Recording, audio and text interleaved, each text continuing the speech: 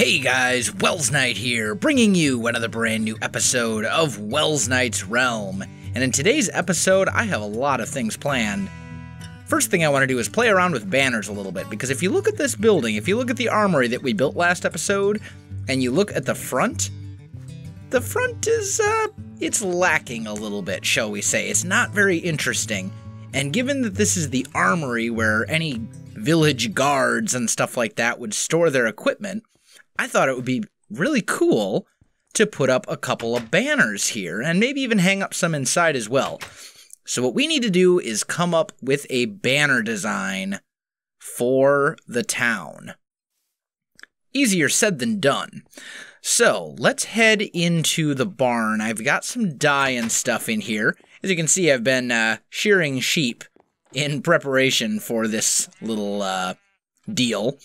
And I think what we'll need is some oxeye daisies, a fair amount of poppy seeds, or of, let's go rose bushes instead. Actually, I really only need just one. And then I'll need some... Can I make sunflowers into yellow dye? Oh, I can. Okay, perfect. And then orange. I need orange dye. But I can get that mixing yellow and red, so that'll work as well. I have a plan. I spent some time in a creative testing world, kind of planning out this banner design, and I'm really kind of happy with what I came up with. It's nothing spectacularly complicated or anything like that, but I like the way that it turned out. So, let's see here. Let's grab some ink sacs. Let's grab some wool and some sticks. And I think that's going to be pretty much everything I need, other than a little bit more red dye. But we've got rose bushes and we have bone meal, so that's easy to get. Just bone meal this a little bit and get as many rose bushes as we need. So there you have it. Okay, so I think that's all in good shape. Now, let's see if we can come up with a banner design. So the first thing I'm going to want to do is make myself a banner, just like that. Then I'm going to need some dye. And I believe, if I remember correctly, it was like this. Yup. And then like this. And then we had... Oh, I need orange dye. So let's make some of this. And it was an orange dye with an oxeye daisy, which gives me this kind of flowery, sunny-looking pattern thing. And then, for the final touch, I'm going to put one yellow in the middle, and that's what our banner's going to look like. Pretty cool, right? I like it. We got the black, we got the red, we got the gold. I think it creates a pretty nifty effect. Now, the good news is, if I want to make more of these, it's really easy to do so. All I need to do is put this banner here and make a few more. So as long as I have one of the originals, I don't need to go through all the crafting craziness all over again. I can just copy it, essentially, from the other banner.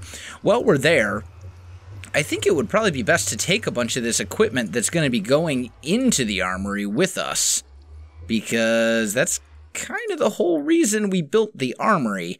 So let's do that. You can go in there. Am I missing anything? Shears, maybe? Actually, you know what I should do?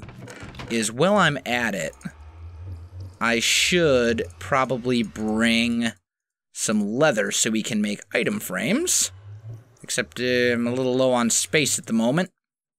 Little bit low on space. Do I have anything I can... You know what? I can just dump some of this stuff in my ender chest. That'll work. And then I'll just grab a little bit of leather. And that should do the trick. Is it nighttime already? Oh man, it is. Let's take a nap. We'll head to the armory, dump this stuff off, and then we can get into the rest of what I want to be doing in today's episode. So, ooh, and actually, does my ender chest have a crafting table in it? No. Problem solved. Okay. So, what we're going to do is hang up the banners. I'm thinking we hang one up like here and here, and then maybe a couple of them here and here as well. I think that makes the front significantly more interesting than it was. Not nearly as dull, breaks up the color, gives us some extra color in there, and clearly marks this as the armory, where the soldiers keep all their stuff. Then we can kind of spread some of this armor out that we have. Probably won't be able to assemble any full suits at this point, but that's okay. The other thing that I want to do is mark these chests. So, for example, we might say that this one is for bows, and all of our bows would go in there. Then these I think we're going to have as tools. Where's that crafting table? You go there. Let's just make a few item frames so I can label stuff. That is not going to be enough item frames. Let's make some sticks. There we go. There, that's much better. And then we can label... Oh, now wait a minute. Hey, I hate how item frames just decide to, like, fly however they want to. Such a weird little thing. There, so we'll make all those item frames like that. And then over here, I don't know how I want to label these. I might not label those at all. But we can say maybe hose go in this one. And this will be for kind of our like random tools. Like shears, for example. We might say flint and steel in here. And maybe like fishing rods in here. Whoa. Can I? There we go. Fishing rod in there. Then over here, we'll say maybe tools. And over here, we'll say maybe weapons. So, you know, just, I'll organize this a little bit more later on. But for now, I think that's a pretty good start.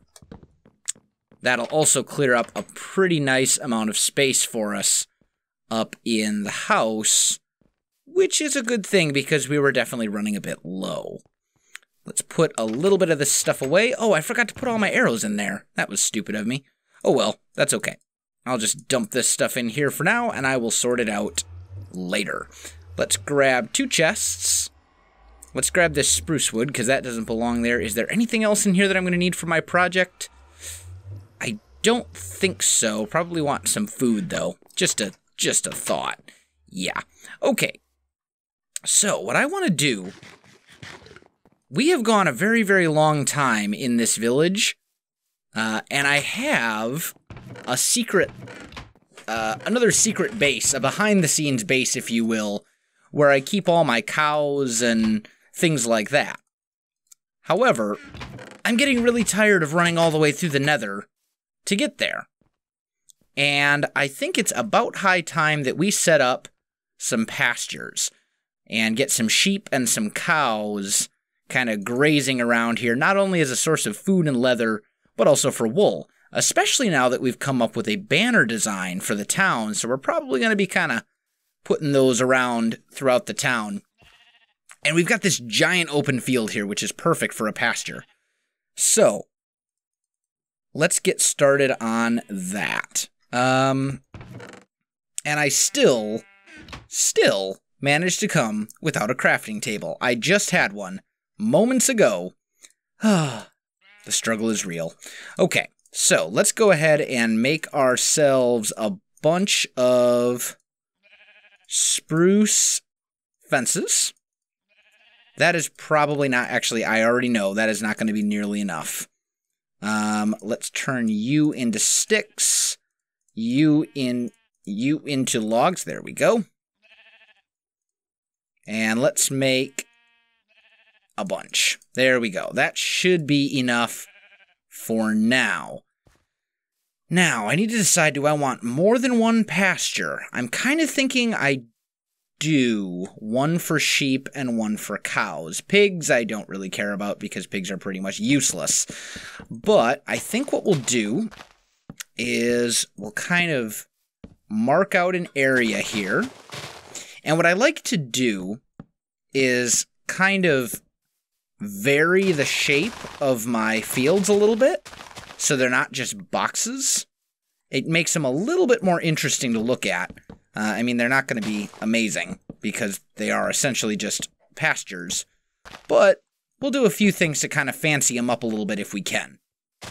Also want to give myself a whole lot of space, especially with 1.9 coming out, where collisions with mobs are going to be a thing again, apparently.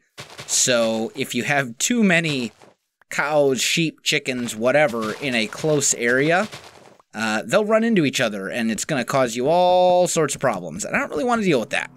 So we want to give ourselves plenty of space to work with. Oh, I thought it was out already for a second there. That would have made me very, very sad. So we'll do something like this. So this is a pretty good starting point for a pasture. Now the problem is, well, there's a few things. First of all, lighting, not so much. Second of all, there's no way to get in it. Well, we're going to fix both of those right now. So let's grab some spruce wood planks.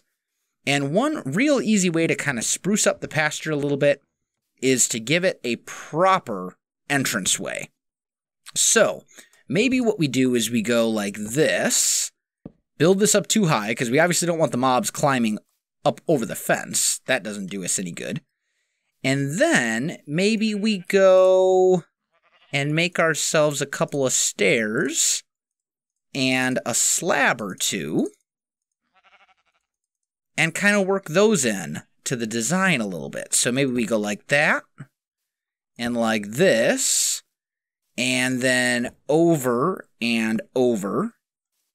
And can I reach that from here? Nope, definitely not. Can I reach it if I jump? Oh, look at that.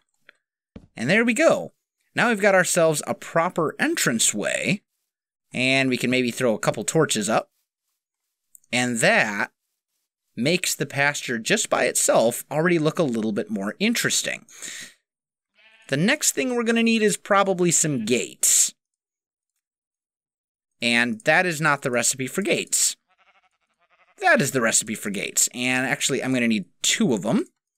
There we go. So we'll put one here, and then they can open up and let us in. So we're off to a relatively good start. This can be one of our pastures, and we could probably even dress this up a little bit more. Now that I'm looking at it, I think I have another idea. So what I'm going to do is I'm going to go grab some more supplies. I'm going to get it done because it's very simple, and then I'll come back to you. Alright guys, I am back, and I have made a couple very minor changes. All I did was swap these out for cobblestone blocks and lay down some cobblestone walls underneath.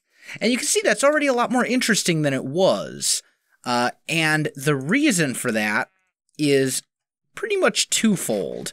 First and foremost, it adds a very minuscule layer of depth because you've got some kind of indents in the texture of the wall, and you've got gaps in between and stuff like that. It also adds some color contrast. Just those 2 things alone, even though it's an extremely slight change, makes this look a little bit better than it did. So, the next thing we can do is lighting, because it is a pasture, but if we don't light it up properly, we're going to get nasty things spawning in here, and we don't particularly want that. So, maybe what we'll do, just to kind of solve that problem, is lay down some really simple lights, just like this, and then torch them up. How's that look? I'm not loving that light design. But torch spam is also really not an option here. What do we want to do? Could maybe hide some lighting. We could do a little landscaping in here. But that wouldn't work very well then with all the animals, because they would just destroy our landscaping.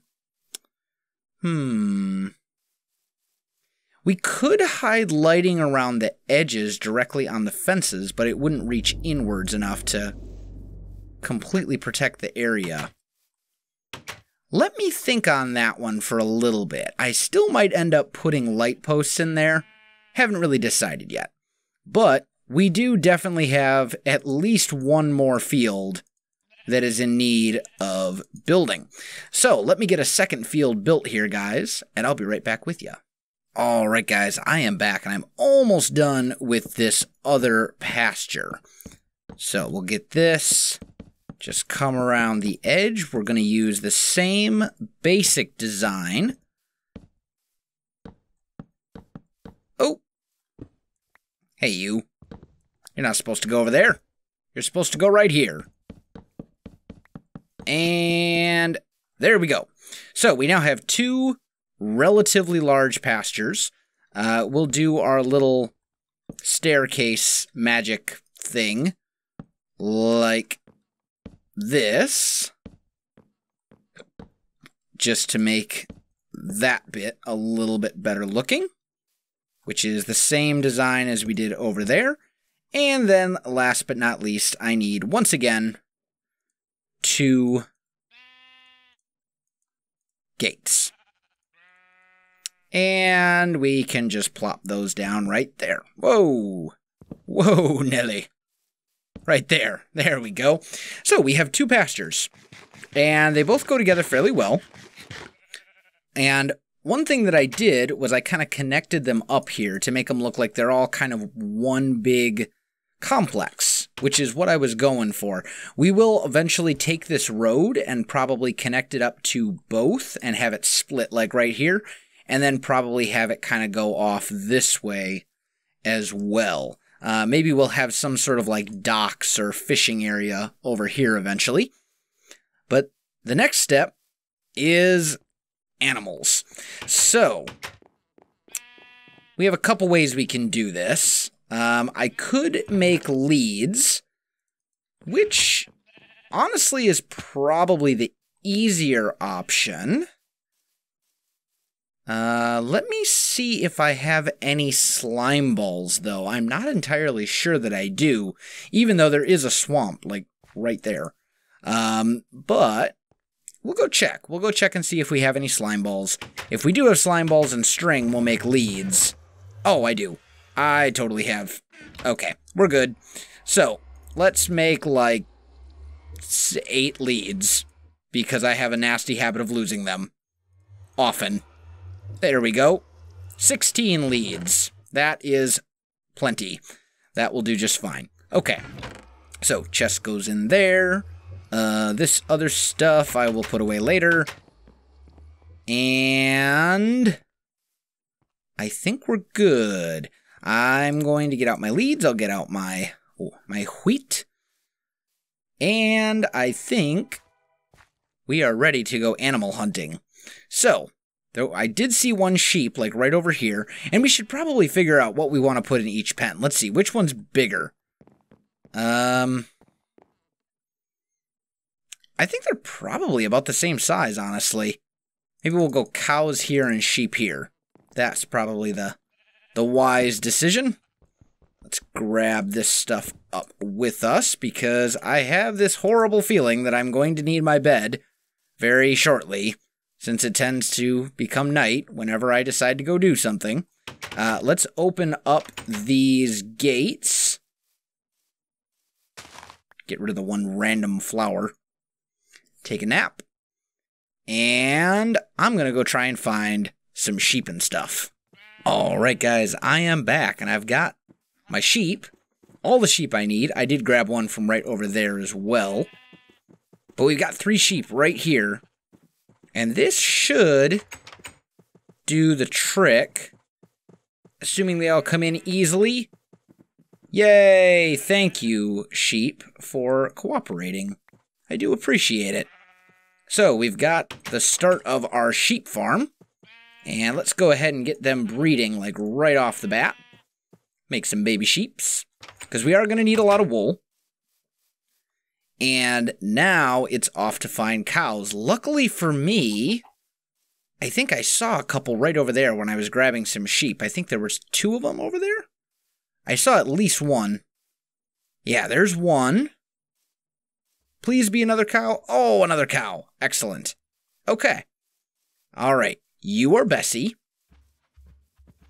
And I will call this one, let's see, Bessie and,